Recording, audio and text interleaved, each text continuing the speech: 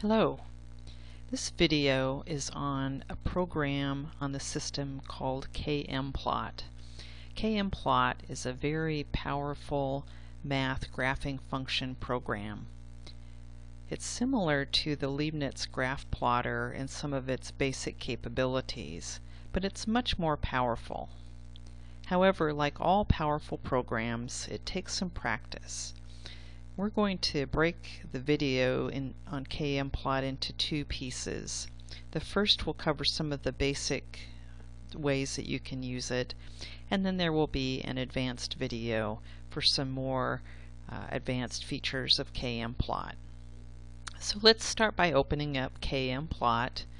We're going to move our mouse down to the Start menu, click once with our left mouse button, then we'll move up to Education. After that, we'll move our mouse over and up to KmPlot, and we'll click it once with our left mouse button to open it. So we see here an area on the left where we can create functions, and on the right hand side we'll see where they're graphed. So we're going to start with one of the most basic things. We're going to create a function. So we're going to come over here to where it says create, and this is always the first step to adding a function to the KmPlot graph window. We click create and we get 5 different choices.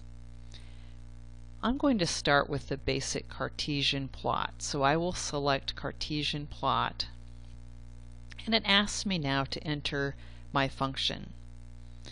Now you can use the functional notation shown here, f of some variable x, and have a function in terms of x, or you could choose y equals some function of x. Now I'm going to use the functional notation, and later I'll show you why that's more helpful. So I'm going to type in a basic function. We're going to type in x squared. So I type my x, and then I use something called the caret symbol, which is pushing down and holding the shift button and then the 6 key and then the squared. And I hit enter, and the function shows up over here on the right hand side. And you'll see also that it shows up here in my list of functions. I'm going to add another function now. Remember, to do that I'm going to click on the create button. I'm going to choose Cartesian plot, and it gives me a new function, g of x. I'm going to go ahead and type in a trigonometric function, cosine of x, and when I hit enter it shows up on my screen. Now I can continue to add as many different functions as I want, so it does not have the limit like Leibniz graph plotter of only 3 functions. Now let me show you some of the capabilities that I have in KmPlot. I can move my mouse over here into the graphing window, and when I do that you'll see something called a crosshair show up, and so as I move my mouse around, that crosshair moves around. Now what I'd like to do is move this crosshair over to my x squared function, the blue function, and I'll click once with my mouse button when I get there. So I move my mouse close to that and I click once with my left mouse button. Now you'll see that the crosshair lines have turned blue now, and you'll also notice in the bottom left hand corner that I now have x and y values for exactly where that crosshair is. And as I move my mouse I can see those values change. So if I can move my mouse here to where x equals 2, I can see the y value. And you'll also notice when you intersect the x-axis, a new value will show up, which is the root value. So it will show the roots of this equation as well as I move my mouse button.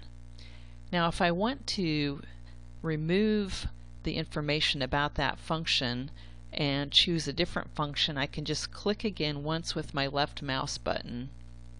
And when I do that, I see the crosshairs turn black again, and I can move them around. So let's do the same thing now with our other cosine of x function. I'm going to move the crosshair very close to that function, click once with my left mouse button, and I see it turn green. And again, I can move along here and get my different values. And again, whenever I cross x equals 0, it will show me the different roots of this equation. And since it's the cosine function, it has many different roots.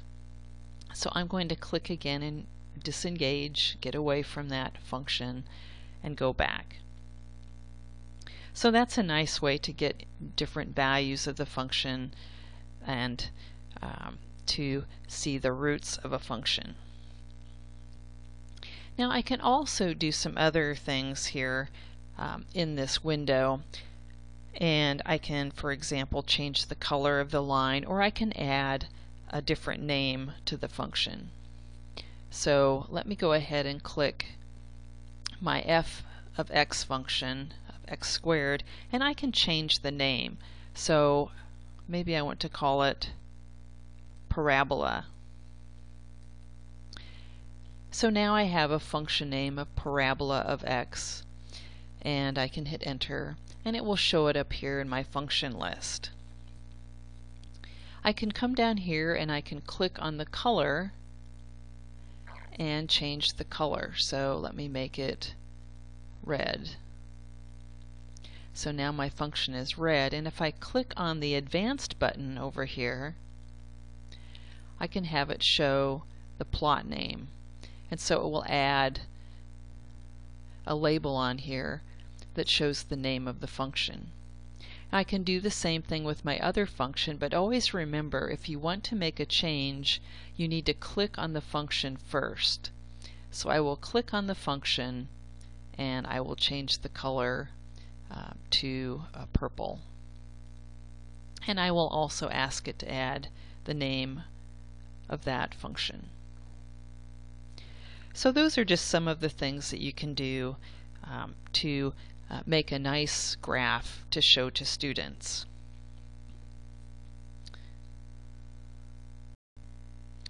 You can always edit the functions that you have entered. To do that, you simply come over here to the functions area, click on the function that you want to edit, and then you can come down here and make the change.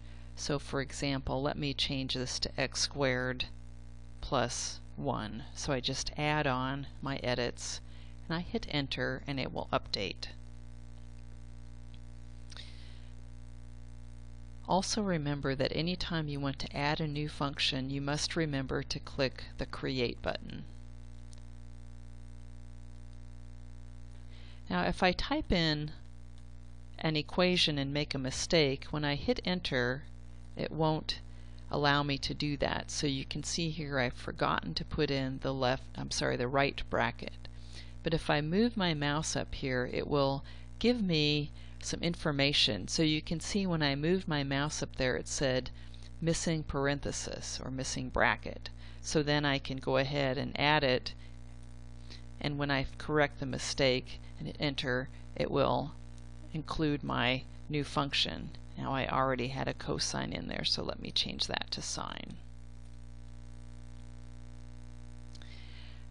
Now if you want to delete a function, you can come up here to select it. So for example, suppose I want to delete the g of x equals cosine x function. I can click on that and then click the delete button, and that will remove it from my list. However, I can also hide a function without having to delete it. So let me go ahead and hide the sine function. To do that, I click once on that function to select it, and I uncheck the box here. So when I do that, it disappears, but I have not lost the information up here in my function window. So I can go ahead and make other changes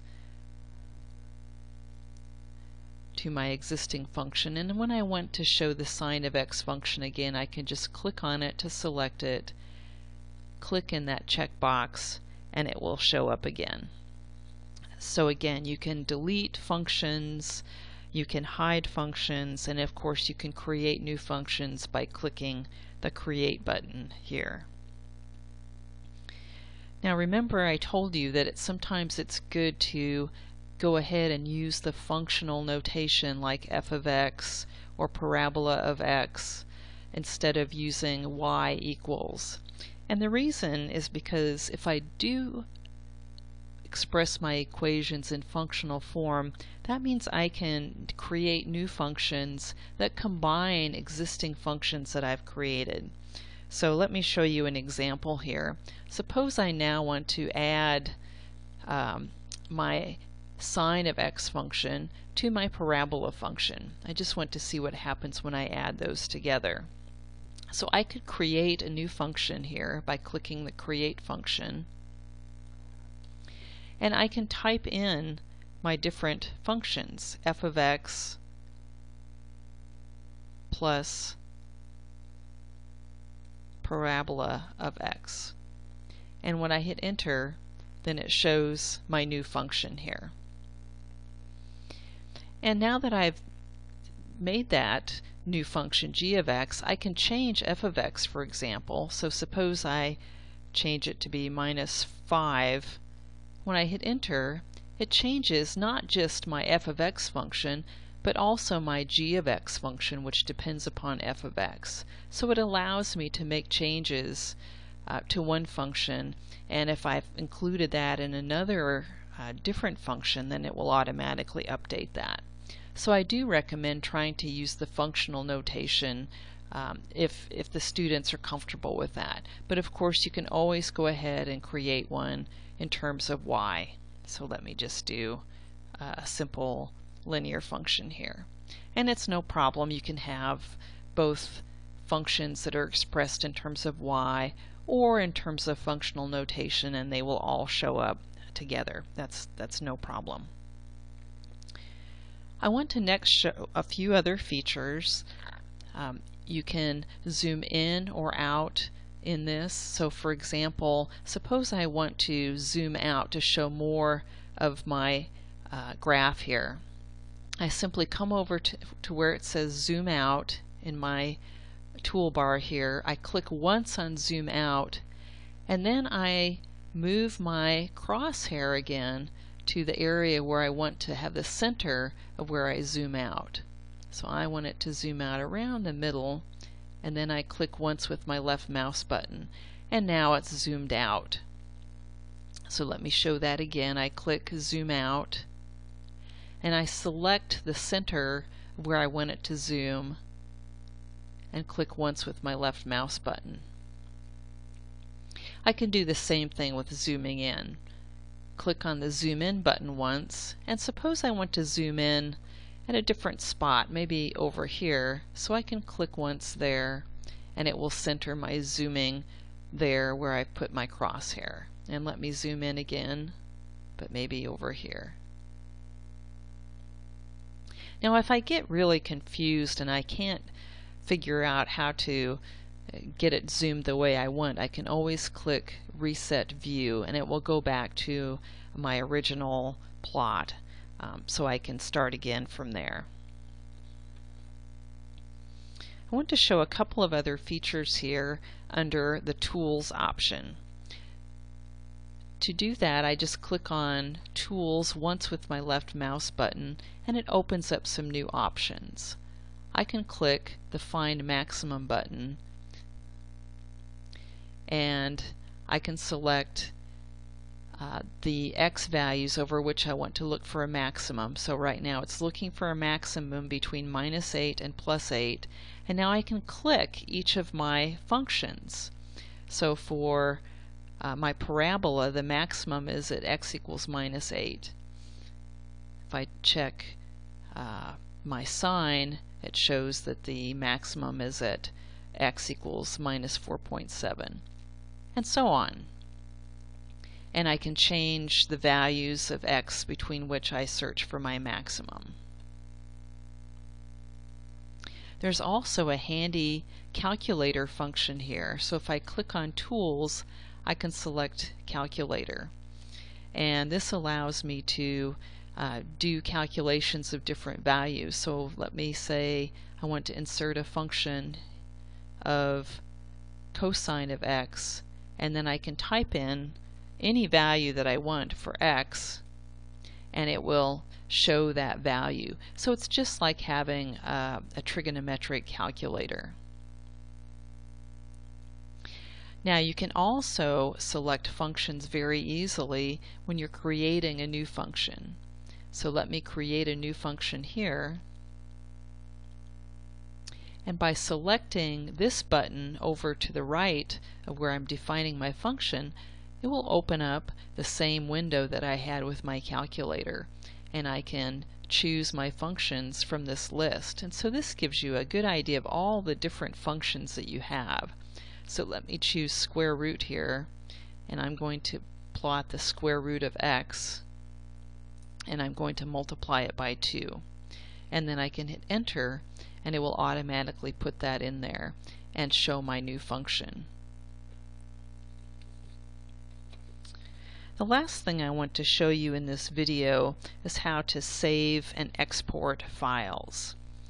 If you want to save a file to use in a class later, you can simply go up to File and Save As. And you'll want to choose My Documents, and I'm going to call this Example File and save it. So now when you close KmPlot and you want to use that same file later, you can simply go to your Documents and double click on the file, and it will open up KmPlot again, and you'll have that file that you were working on before. You can also export files. So this might be helpful if you're trying to create a test and you want an image to include in the test. To do an export, you just go up to File and you come down to Export and click once on your left mouse button. And again, it gives you the chance to enter a name. So I'm going to call this example image. And this will save the image for you that you can then copy and paste into another document. So let's go ahead and open up the example image. And so you can see now you have this entire plot that we just did, and you can insert that into a test or use it in a worksheet. So that's just a summary of some of the basic capabilities of KmPlot. It allows you to plot many different functions. It allows you to save that as an image file.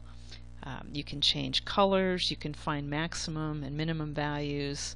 It's very powerful. In the advanced video, we're going to discuss some additional plotting types that you can use in KmPlot, such as polar plots and something called implicit functions. And we'll also talk about the possibility of using another independent parameter that you can change easily to show students the dependence on that parameter. So I hope you enjoy getting to know how to use KmPlot and that you are able to use it in your math classes. Thank you for listening.